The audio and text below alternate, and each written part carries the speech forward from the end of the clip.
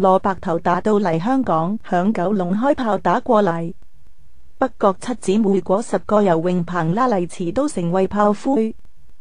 香港市民響日寇鐵蹄之下，朝不保夕度過咗3年零8個月。香港重光後，上海佬李才發先生自嚟香港，響麗池舊址搞咗個新麗池，乃白色外牆配上巨型大門，霓虹光管閃耀5個大字新麗池餐廳。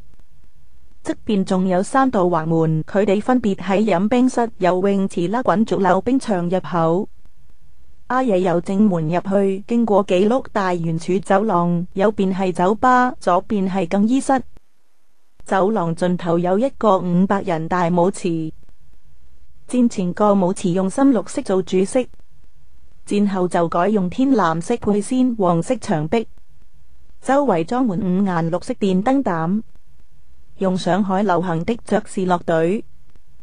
海邊另有一個露天舞池，果樹配有古羅馬石像，門樓拉涼亭，仲有個噴水池配有紅、綠、藍、白、黃5色燈光。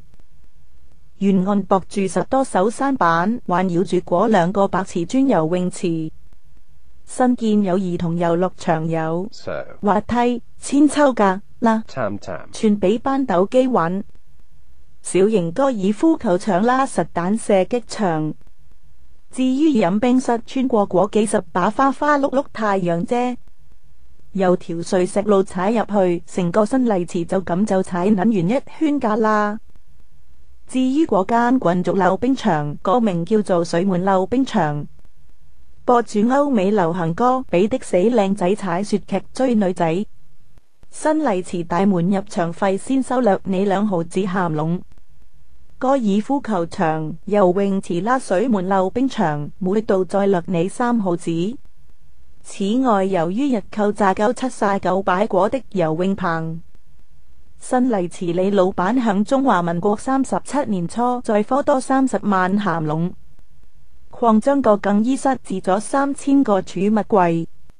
海皮新起咗3個25碼長木浮橋俾人游水，又有間超省城的海角紅樓中菜館，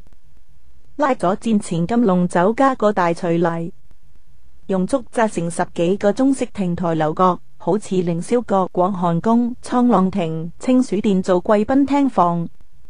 拉埋個大禮堂，足足可以擺幾10圍酒。